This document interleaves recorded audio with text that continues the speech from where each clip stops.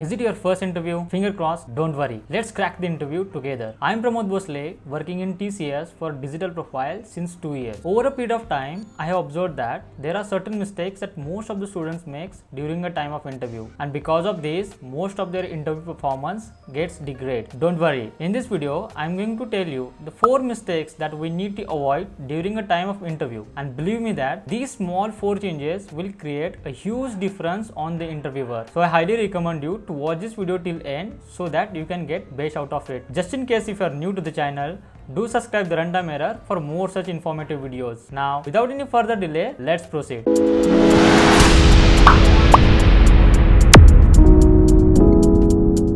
Mistake number 1, not maintaining eye contact. During a time of interview, most of the students are afraid because they are not much confident enough, and this totally affects their body language, which certainly creates some degradation in your interview performance. Don't worry, let me tell you how to maintain the eye contact in both online as well as offline interview. Online interview. Maintaining eye contact in the online interview seems difficult to the most of the students, but what if I tell you that maintaining eye contact in the online interview is lot more easier than maintaining eye contact in offline interview. So here are the tips for you. Tip number 1. Whenever you are trying to give any answer to the question, make sure that your both the eyes are looking exactly into the camera. This will create a kind of illusion that every single person sitting in the meeting will feel like you are looking exactly to them. Make sure that you not to look at the screen at any moment when you are trying to speak, because normally what happens is when you are trying to speak something and you are looking at the screen, the interviewer or the front person will feel like you are looking down. So make sure that during the time of giving answer, your both the eyes should be exactly into the camera. Tip number 2. Whenever the interviewer is speaking or whenever the interviewer is asking you the question, make sure that you are looking on the screen, and at the same time make sure you are nodding your head. This will create a kind of illusion to the interviewer that you are listening to them actively and you are confident enough. So this was the 2 necessary things that we need to keep in mind whenever it comes to the online interview. Offline interview. Things become something different when it comes to the offline interview, since you will be sitting in front of panel. But don't worry, let me tell you that how to maintain your eye contact in the offline interview. We know that during a time of offline interview, there is a high probability that more than 2 or 3 people will be sitting in front of you. So we need to make sure that we are trying to interact with all the people sitting in front of you rather than just interacting with a single person in the panel. So here are the tips that you need to do when you are sitting for the offline interview. Tip number 1. Whenever you are sitting in front of the panel and when you are giving the answer, make sure that you are trying to maintain the eye contact with every single person sitting in front of you. Now say for example, there are 3 people sitting in front of you. Maintain the eye contact with every single person for 3 seconds, right? Say for example, one person is sitting to the right of you, in the middle and the left of you. So maintain 3-second eye contact to this person, 3 seconds of eye contact with middle person, and the 3 seconds of eye contact with the left person. This will give a kind of illusion to every single person sitting in front of you that you are trying to interact with everyone rather than interacting with a single person. Tip number 2. When you are done with giving answer, make sure that you are keeping your both the hands on the thighs rather than keeping on the table, because when you keep your hands on the table, it simply feels like you are looking tense rather than looking confident enough. So this was the 2 necessary things that we need to keep in mind when it comes to offline interview. Mistake number 2, not giving answers properly. Over a period of time, I have realized one thing, that whatever the answer we give to the question, based on it, the next question is determined. For example, if the interviewer asks me, what do you mean by variable? And if I give them an answer as variable is nothing but it is a name given to a memory location. Now immediately the interviewer will ask me the question, what do you mean by memory then? Because in my answer I have used the word called as memory. But what if I give the answer like variable is nothing but it is a container which is capable of holding values in it? Now for sure that interviewer cannot ask me the question, what do you mean by container? So make sure that whenever you are giving answer to any question, you should have enough presence of mind so that we can avoid the next difficult question. But these things mainly comes during a time of confidence and when you are thoroughly prepared with. So make sure that whatever you are studying and preparing, you are good enough and confident enough so that we can use enough presence of mind to avoid the next difficult question. Mistake number 3, not maintaining proper body language. During a time of interview, boys mainly keeps their hands on the table,